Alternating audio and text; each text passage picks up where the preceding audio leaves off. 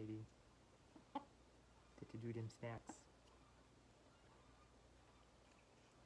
Hey, it's okay. Such a sweet girl. Such a sweet girl. Gotta feed Brandee twice a day. Special Brandee food. She's a blind chicken, for those that don't know.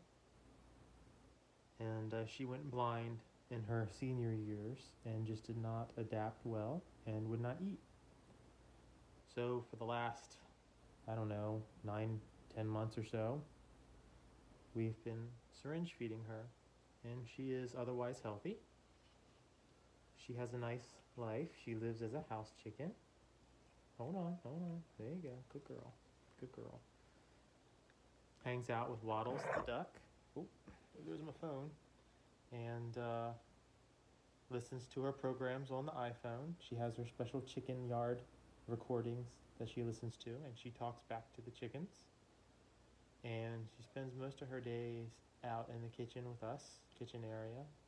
So she talks to us and we talk to her, and she purrs. She just purred. Anyway, just thought I would show y'all feeding Brandee. I'm on my own today. Usually I have a helper, but Mom had to run some errands. But feeding Brandee, she's very used to it now. She doesn't really struggle. So I just set her on my lap. I don't even have to wrap her in a towel. I just sit her on my lap and she sits here for me. Oh yeah? And she purrs for me. She's just a sweetheart. This is really one of my favorite times of the day, every single day.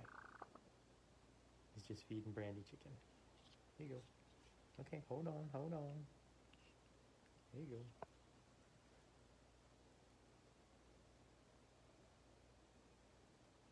Sometimes I have to syringe feed other chickens and it doesn't go this easy. Usually it takes 2 people, but we've been feeding Brandee this way for so long, she's just used to it.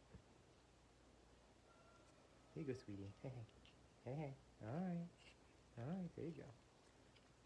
Good girl. Good girl, chicken lady.